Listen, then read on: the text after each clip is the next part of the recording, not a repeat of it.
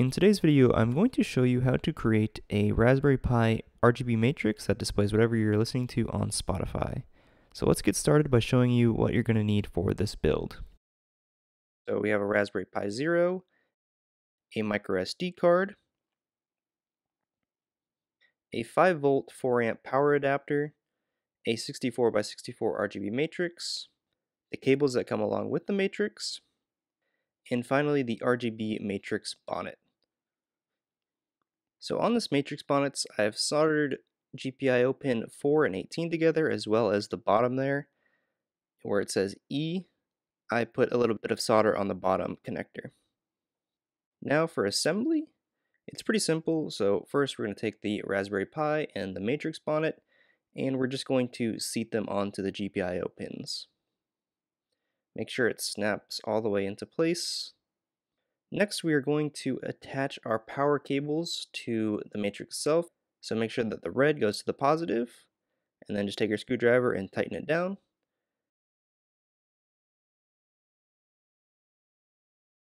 And then do the same for the black and make sure that it goes to the negative.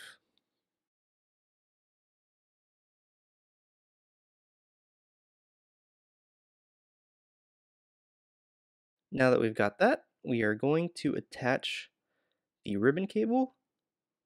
So we're going to attach the first end to the matrix bonnet itself.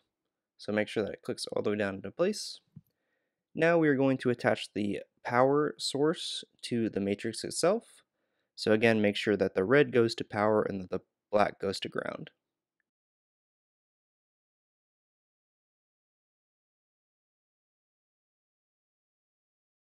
Next, we are going to attach the ribbon cable.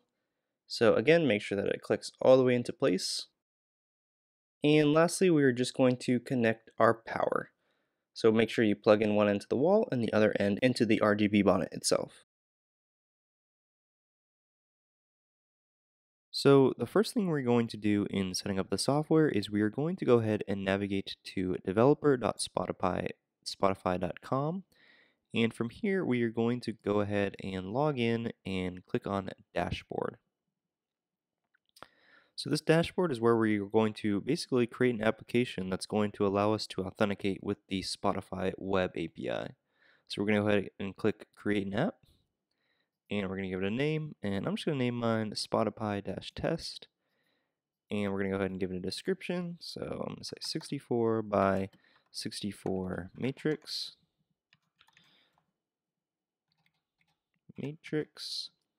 and I'm going to go ahead and accept the terms and go ahead and click Create. So now it's going to show us our application here, which is Spotify-test, and it's going to show us a client ID. So we're going to use this client ID when we actually go ahead and generate our token. So first, what we're going to do is we're going to click Edit Settings, and we're going to add a redirect URI. So I am going to go ahead and just say HTTP localhost/redirect. And we're going to go ahead and click Add. And then we're going to click Save. So now we are going to go ahead and clone my repository. So we're going to go to my GitHub, which is github.com/ryanwa18/Spotify. And we're going to go ahead and just clone the repo. So if you navigate down to the README, you will see this command, git clone, and then the URL. So we're going to go ahead and copy that. And we're going to go ahead and paste that into our terminal. And so now we have a directory called Spotify that we can now change into. So we go to CD Spotify, and there we go. And this has all of our code. So what we're going to use is this generate token.sh. So we're going to go ahead and run that. And in order to do that, we can do bash generate-token.sh. So we're going to go ahead and copy that. And we're going to go ahead and just paste it in here. And it's going to try to install the Spotify library. And if you don't have that already, it will install it automatically. And if you do, it will say that you've already installed it. So we're going to go ahead and enter the Spotify client ID. So we're going to go back to our dashboard and we're going to go ahead and copy this entire thing, copy, and then we're going to paste it right here. And we're going to go ahead and hit enter. Now we're going to enter our Spotify client secret. So we're going to go ahead and click show client secret.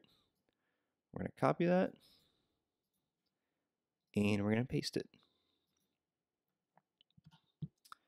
Now we're going to enter our Spotify redirect URI. So if we go to edit settings, and we're going to go ahead and copy this, copy, and paste. And then hit enter. And lastly, we're going to enter our Spotify username. So mine is RyanWA18. And then I'm going to hit enter. Now it's going to show you, it's going to ask you to basically authenticate. So you're going to log in and you're going to click agree. And it's going to say that this site can't be reached, but really it's giving you this URI to copy and paste into the terminal. So we're going to go ahead and take this entire thing, we're going to copy it, and we're going to paste it into my shell script. And there we go. So it said that the Spotify token was created, and it tells you the file name. So if we do ls-la, we can now see that we have this .cache-ryanwa18. And that's because my username is ryanwa18.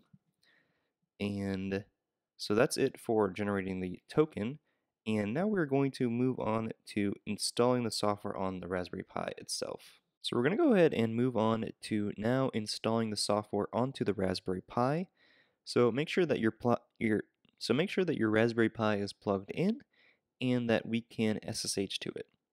However, before we SSH into it, we are going to go ahead and copy that file that we created, the .cache file, and we're going to go ahead and copy it over to our Raspberry Pi. So we're going to go ahead and do scp, and then the name of the file, which is .cache-ryanwa18, and we're going to go ahead and use the default username at Raspberry Pi .local. And we're just going to go ahead and copy it to the home directory. So if we just add a colon, now it's going to ask you to basically make sure that you want to reach the Raspberry Pi .local, and we're going to go ahead and confirm. And we're going to go ahead and type in the password, and the default password for a Raspberry Pi is just Raspberry.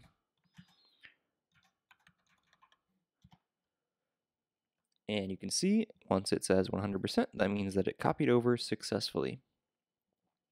So now that we've copied the file, we're going to go ahead and actually SSH to our Raspberry Pi. So if we go ahead and do SSH Raspberry Pi .local, and then we're going to give it the username Pi.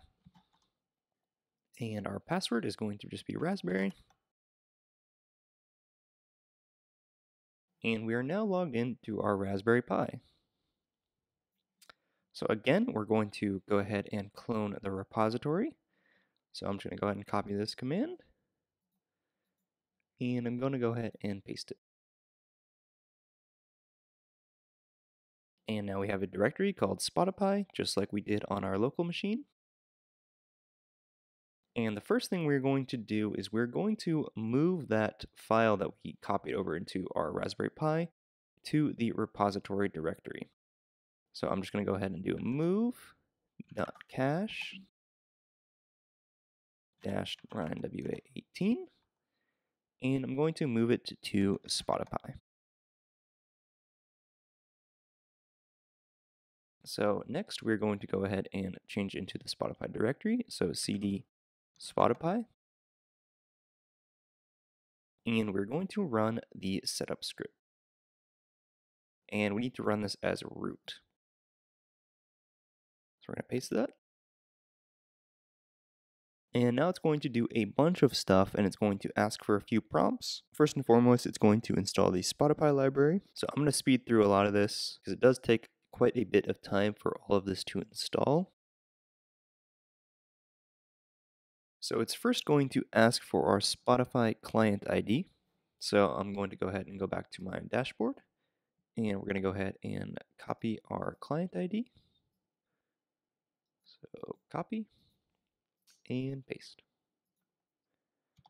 Next is going to ask for our Spotify client secret again. So we're going to go ahead and copy, and paste. And it's going to ask for the redirect URI. So again, edit settings, and then copy and paste. Our Spotify username. And then it's going to ask for the full path to the Spotify token. So in our case, it's going to be home/pi/spotipi/.cache-ryan WA18.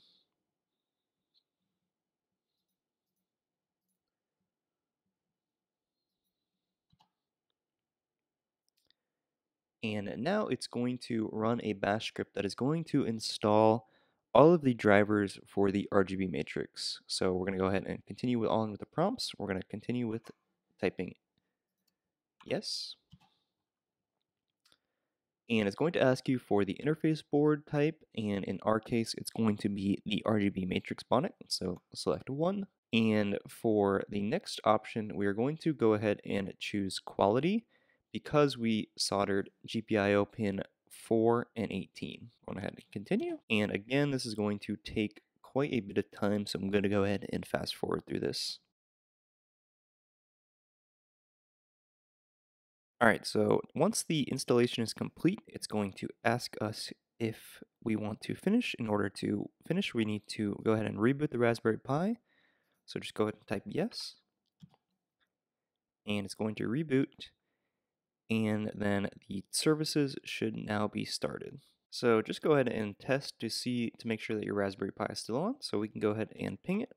So ping raspberry pi.local.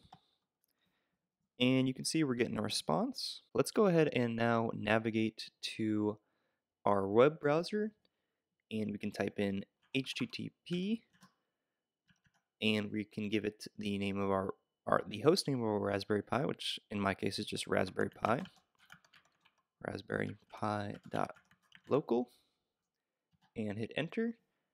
And now you can see this is the configuration page that I created in order to easily adjust some settings. So we have brightness, so we can scale this up and down, and we can click update and it'll actually change the brightness of the screen. And we can also change the height and width of the screen. So say you're using a 32 by 32, you can go ahead and change that here and click update, and that will fix any issues you have with the screen. But we're going to leave this as 64 by 64. And you can also turn on and off the display. So if it's already on, it won't let you click this button, but if you want to turn it off, you just click off. And now you can turn it back on. Also, there's some documentation. So this just links you to my GitHub page with any information that you might need. And that's it. Now let's go ahead and see the final product as it's actually turned on and able to display whatever song I'm listening to on Spotify. So that's the default logo for whenever a song is not playing, and then as soon as you start playing a song, it will actually display the cover art. And that's it. Thanks for watching.